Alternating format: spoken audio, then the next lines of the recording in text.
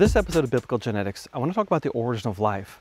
So I came to a place that represents the opposite of life, death.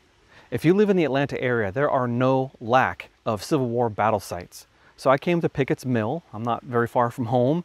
It's a beautiful, lovely early fall day. First cool day we've had basically since last March. There's a lovely stream, there's trees, there's birds and squirrels, and you would never know that thousands of men face each other here right across this creek area and threw themselves into a hail of lead and were cut down like a farmer cutting down wheat with a scythe. Now this is important because the origin of life will tell us whether or not we're just a bag of chemicals and these are just chemicals reacting to the chemical stimuli around them, trying to preserve their DNA and pass it on to the next generation just because stuff happens, or if we were actually created in the image of God and these were soulful humans reacting to their environmental stimuli in sinful ways. That's going to tell us a lot about who we are, what it means, what is life, what is death.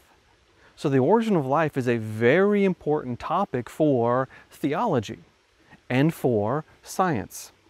Can we answer it? Let's try it. I've been thinking a lot about the origin of life lately.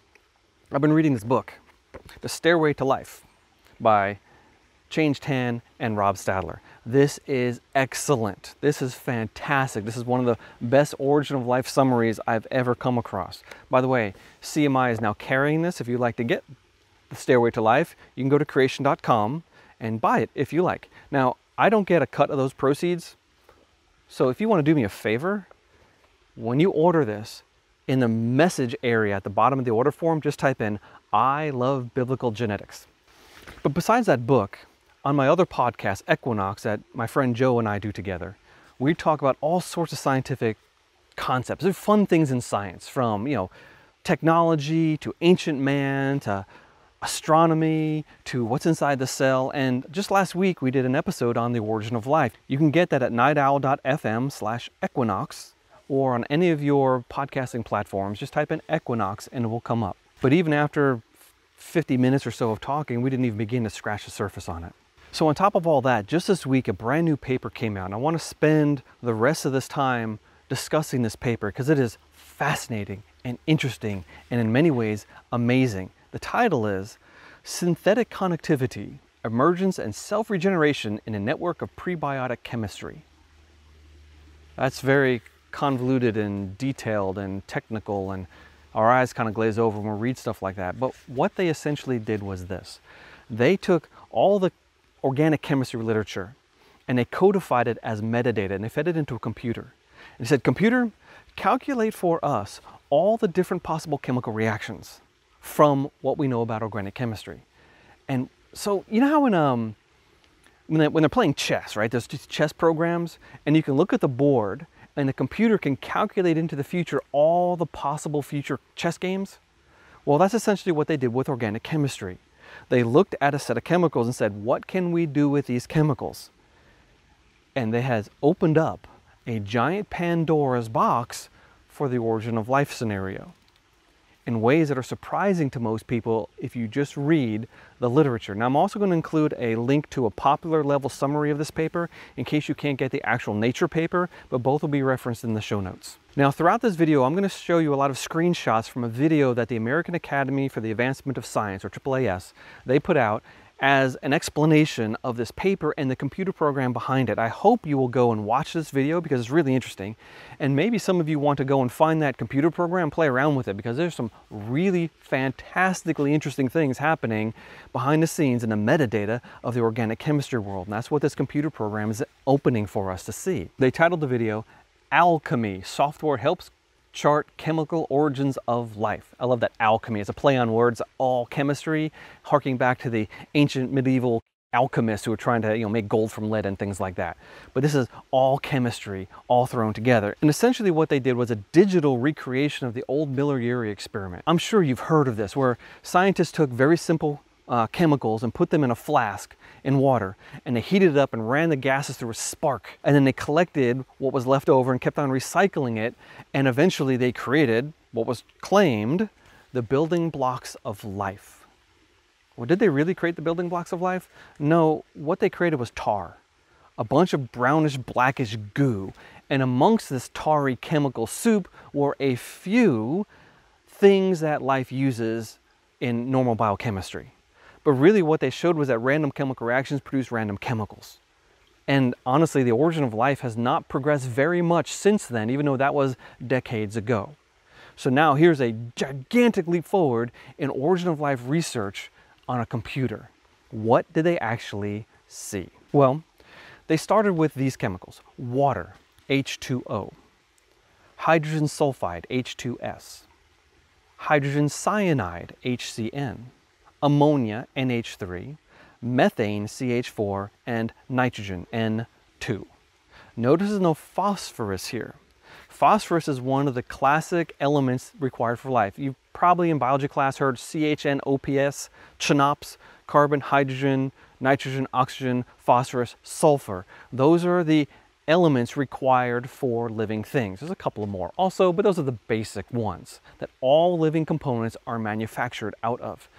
But there's no P, there's no phosphorus in their starting thing. I don't know why. Interestingly, phosphorus is rare in the wild. Phosphorus, when it runs into a metal, +2 or +3 charge, so iron, manganese, magnesium, it tends to form an insoluble salt and precipitate out a solution. So phosphorus is really hard to find in the natural world, and yet all living things require phosphorus, specifically in DNA and RNA, where each of the letters in DNA and RNA are joined by a phosphate. So living things very carefully and very jealously guard their phosphate, but it's very hard to get out in the natural world. So I don't know why these people started with no phosphate, but it's just an interesting little thing. These 6 chemicals though, what you can do is you can plug into your computer how many generations do you want? 1, 3, 20? How many possible molecules can you make if you take these 6 very simple molecules and react them together, and then react the reactants plus the simple molecules and react and react and react and all sorts of different combinations over time? What can you actually produce? And that was what this thing opened up, and it's actually fascinatingly amazing, because what they showed was that you can make thousands of molecules in only a couple of steps from the beginning. But what they also showed, in fact you can see in the graphics, they color code the molecules. The ones with a color are ones used in life. So after 5 reaction steps, I counted them up, they showed 1,505 molecules. Only 11 of them were colored. That's less than 1%. So already the first take-home message is most of the chemicals that can be produced in random chemistry are not used in biology. In fact, a lot of those chemicals are biological poisons today. And a lot of these molecules being produced are toxic to early prebiotic chemistry, because a lot of organic molecules are very reactive. I mean, DNA, even though the nucleotides join together in a chain, that's not the only way they can react. All sorts of side chemistry happens because these chemicals have a lot of other places where other molecules can attack. So some of these things that are being produced are very reactive, and they would act to destroy the nucleotides, to destroy the amino acids, faster probably than they could be produced in the first place. So while all this chemistry is happening, there's a polymerization problem. Life depends upon very long molecules. Nucleotides stringing together make DNA or RNA. Sugars stringing together make polysaccharides or carbs, carbohydrates. Amino acids stringing together make proteins. The problem is every time one of those things gets joined, it kicks out a water molecule.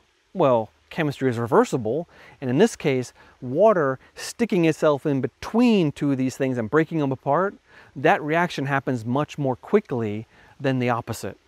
So sure, you could put a whole bunch of amino acids in a beaker and set it on a shelf in the laboratory. Warm it up, cool it off, whatever you want to do. Put as many amino acids in there as you want. Come back in a day, a year, 1,000 years, 1,000,000 years. You're not going to find proteins. You're going to find a couple of amino acids who have joined together. You might find some triplicates. You might find very rarely 4 amino acids in a row. But because water breaks those bonds faster than they form, you cannot get a long chain.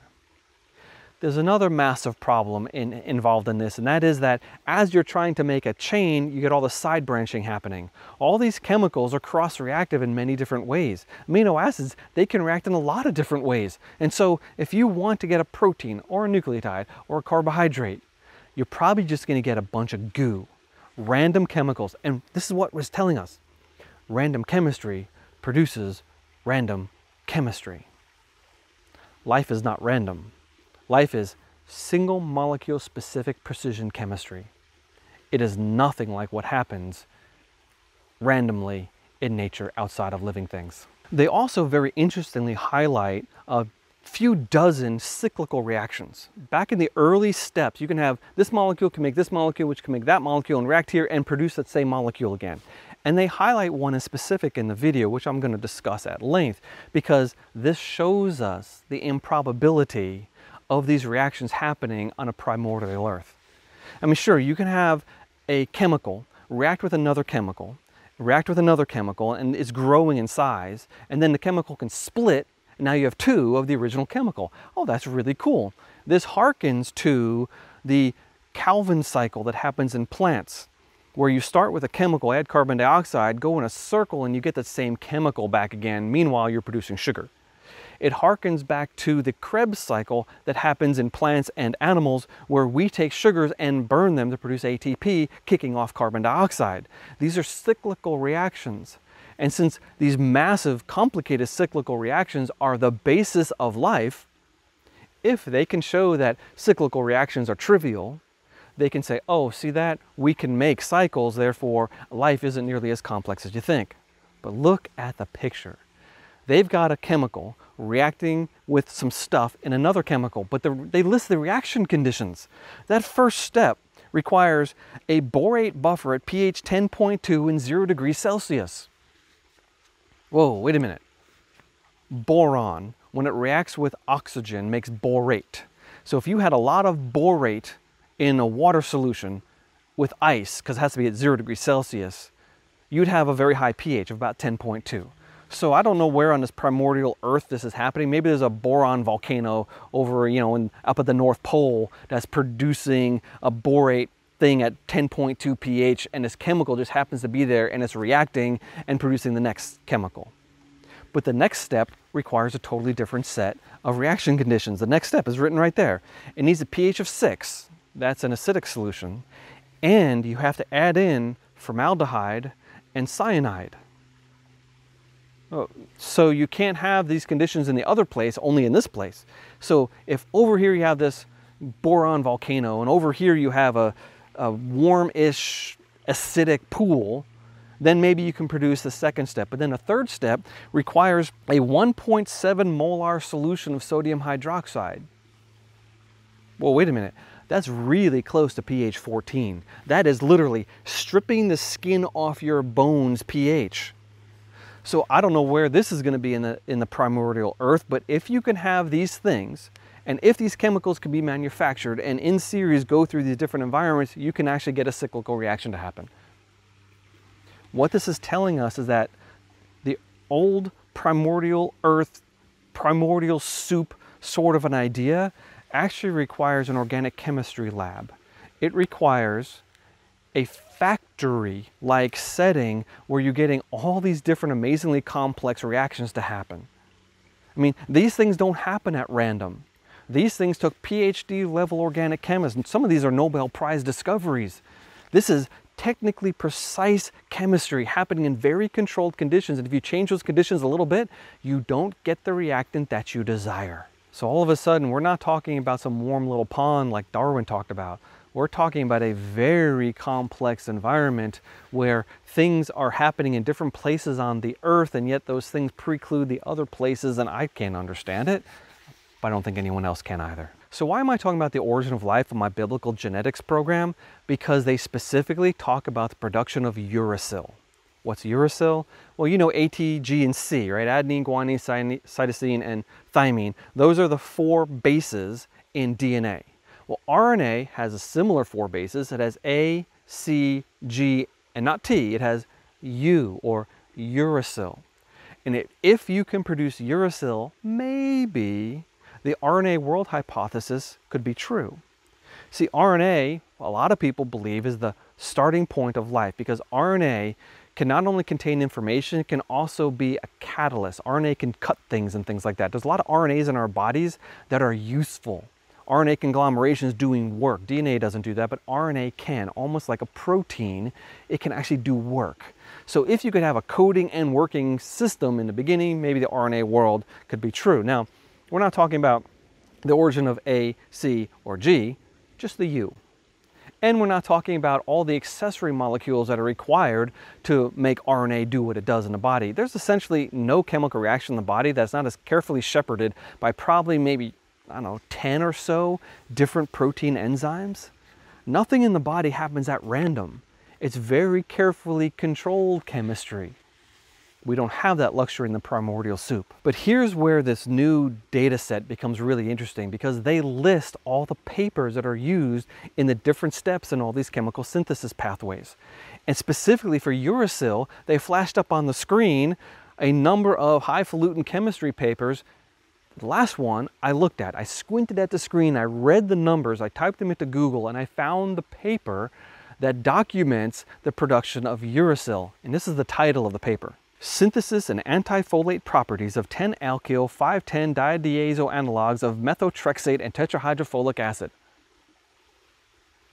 Did your eyes just glaze over? I mean, I kind of know what that's talking about. I would have to look up a couple of those terms, but I know generally what's going on, but not in any detail. It takes an organic chemist really to know what that's talking about. But if that's that technical, if this is so complicated that these PhD nerdy chemical scientists have to do all this highfalutin chemistry in order to get uracil, how on earth is it going to happen in a pond or in an ocean where dilution is a problem, where chemical destruction is a problem, where oxygen and water are acting to destroy the chemicals faster than they can be produced? These are massive problems, and honestly, I'm happy this paper came out.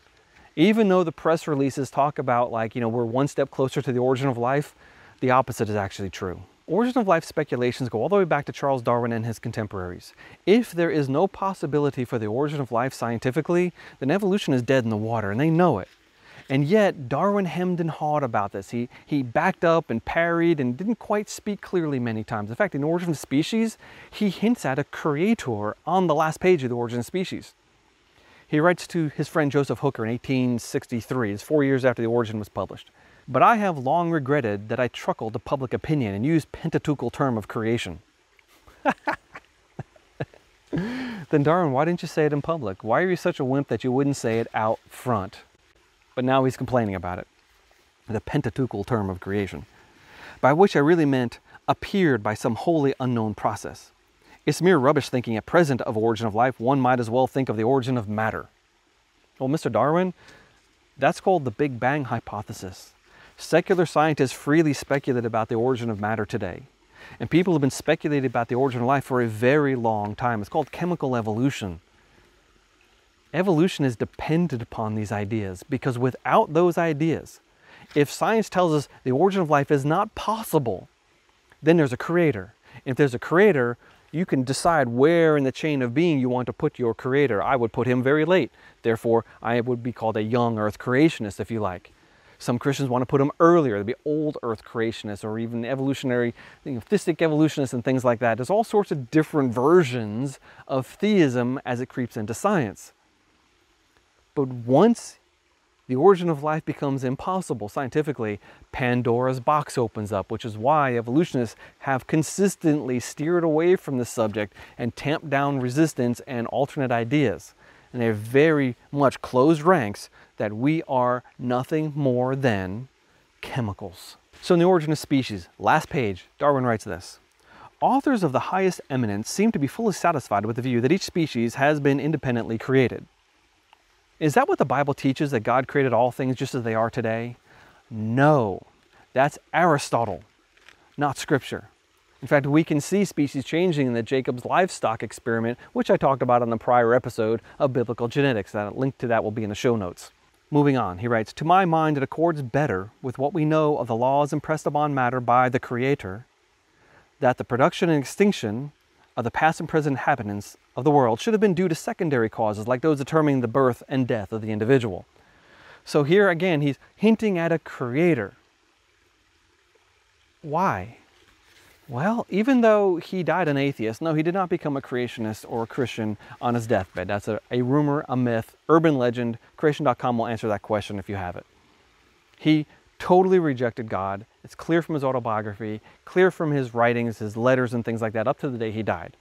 But here in 1859, he's still holding on to a vestige, a creator. A couple sentences later, he concludes the book with this. There's grandeur in this view of life, with its several powers, having been originally breathed into a few forms or into one, and that whilst this planet has gone cycling on according to the fixed law of gravity, from so simple a beginning, endless forms, most beautiful and most wonderful, have been and are being evolved. Well, that's interesting. This grandeur, this poetry, but really nature's red in tooth and claw in this world. Why is there poetry? Why is there beauty? Darwin is really waxing philosophical here in his Origin of Species. He's trying to conclude on a high note. But notice he says, breathed into. Whether it's a few forms or one, put that aside. Breathed into, that is a direct reference to Genesis chapter 1, where God breathed into Adam's nostrils the breath of the spirit of life. So he's piggybacking on Christian ideas here, even in the Origin of Species. A little while ago, I mentioned the phrase, warm little pond. Where does that phrase, warm little pond, come from? It actually comes from a letter from Darwin to Joseph Hooker again. This time later on is 1871. He writes this, but if, and oh what a big if, we could conceive in some warm little pond, with all sorts of ammonia and phosphoric salts, light, heat, electricity present, that a protein compound was chemically formed, ready to undergo still more complex changes, at present such matter would be instantly devoured or absorbed, which would not have been the case before living creatures were formed. Wow. Notice, first of all, he has phosphoric salt. So he has phosphorus in his starting conditions, unlike later experiments. That's just a little interesting bit of history. But also, he has gotten rid of his creator. There's no breathing into any forms. He's imagining in a personal letter, not in print, that life could have spontaneously arisen from simple chemicals. Now, he also writes, at present, such matter would be instantly devoured or absorbed. Maybe. I mean, sure, that's an out clause, but one of the questions is if life could have evolved once, why couldn't it evolve more than once? I mean, why would it be immediately absorbed? What if the new life has toxic chemicals to the old life? What if the new life replaced the old life by poisoning it? Or had a little niche where old life doesn't go, but new life can go? What would prevent the origin of life again, especially now that the world is full of biochemicals? The early world was not full of biochemicals, but the modern world has tons of biochemicals. Why could it not happen again? And in fact, interestingly, in the evolutionary scenario, when they look at some of the oldest rocks in the world, they detect signs of life in those rocks.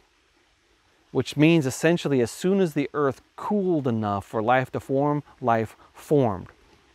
If life is that easy to form, how come it hasn't happened again in the several billion years since? That's a very interesting question. You know, a lot of this creation evolution argument is a top-down argument. We're arguing over little things. Darwin said creatures change, and the modern creationist says, so what? Of course creatures change. God, in his wisdom, created creatures to be adaptable. Duh. So both of us claim the same thing. Creatures change. That's not proof of evolution. If we really want to get at this creation evolution argument, we got to argue bottom up. We got to get to places where the rubber really hits the road, places where the answer to a question is going to make or break a theory. It's going to really separate one idea from the other. This is why Creation Ministries International did the Evolution's Achilles Heels project, both the book and the documentary. Yeah, it was my brainchild, and I did the draft and the outline, but then all these other people came in, other PhD scientists came in and weighed in their area of expertise and basically said, here's what evolution cannot address in my knowledge realm. And one of the subjects that we covered, a very important chapter, was the origin of life. It is powerful and profound. And I want to highlight one of the particular interviews. We talked to Dr. John Sanford. We brought him in to the CMI office and we interviewed him. And he was talking a lot about genetics. But before we wrapped up, he said, okay, hold it. I got one more thing to say. He said, this is something that's been on my heart for a long time. And he explained something that I had never quite considered, and it was brilliant. He said, it doesn't matter. You can have all the chemicals you want. You can have millions of years. You can have proteins, you can have nucleotides, you can have sugar chains, you can have cell membranes, but you're not anywhere close to life, because life requires information. And that is the biggest hurdle to the evolutionary spontaneous origin of life, is where does the instruction set come from? Because even if you could get nucleotides to link together in long chains, they would just be random letters. There's no specified information there. There's nothing that says to the cell, do this or do this in these conditions under this situation. So therefore, life can't even get off the ground, and the chemical evolution of life is nothing like called the information origin of life. So my goal here was just to impress upon you the complexity of life and the complexity of the origin of life problem. It's not a problem for the creationists, it's a problem for the evolutionists, and it's not getting better. This new massive study only illustrates how difficult the origin of life is. And if the origin of life is scientifically not probable or even scientifically impossible, then the Creator is standing right there, ready to say, oh, by the way, I am God and I created life. In fact, God created you. You're not a bag of chemicals. You're not an accidental reproduction system that's just gone on for a couple of billion years. You actually were created in the image of God, and humans were created differently from any other species. We are created to relate to our Creator. And science helps us do that when properly understood. Before I go, I want to give a big shout out to all my supporters. Thank you so much.